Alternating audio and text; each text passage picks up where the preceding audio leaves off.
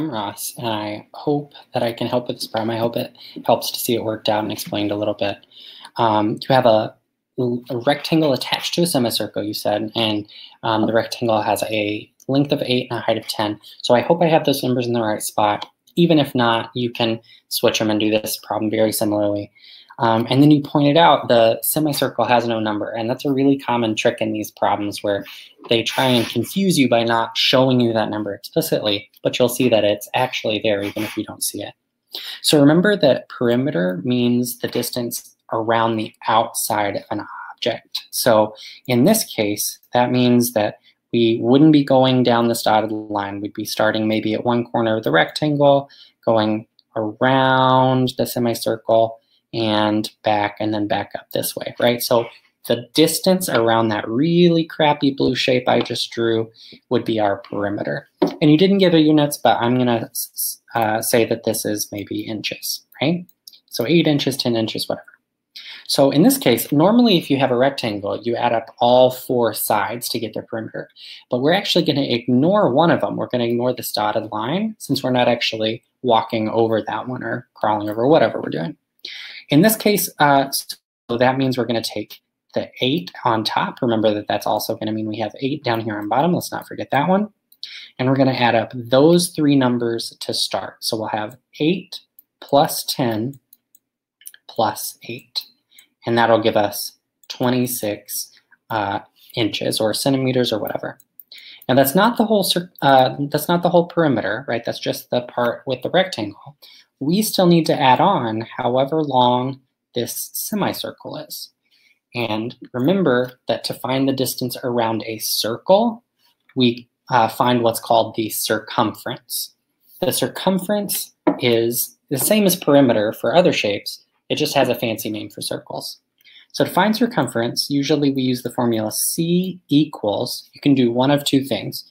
You can do pi times diameter, or you can use 2 times pi times the radius, which will give you the same thing because 2 times the radius is the diameter.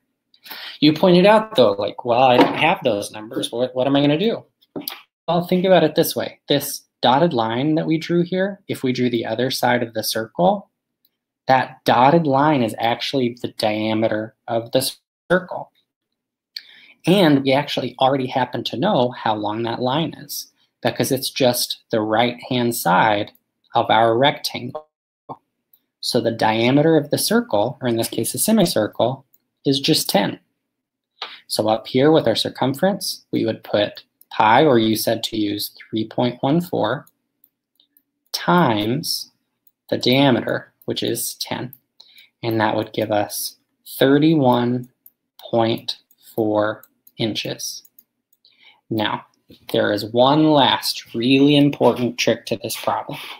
Remember that I said circumference finds the distance around a circle, an entire circle. We don't have an entire circle here. We have what you rightly called a semicircle.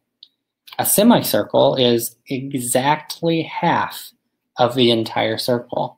So the one thing we got to do here, and it's tricky to remember, but we got to take this circumference we just found and we got to cut that in half because we don't want the distance around an entire circle.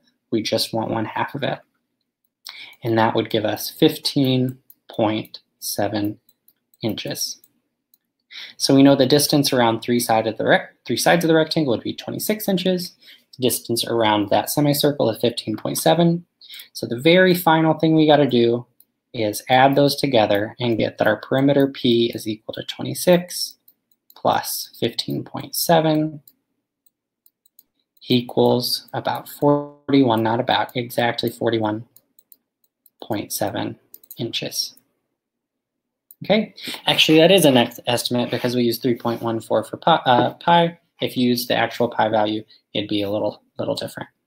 So I hope that helps. I hope that'll help you with any additional problems where it looks like numbers are missing and you can actually find them in different spots.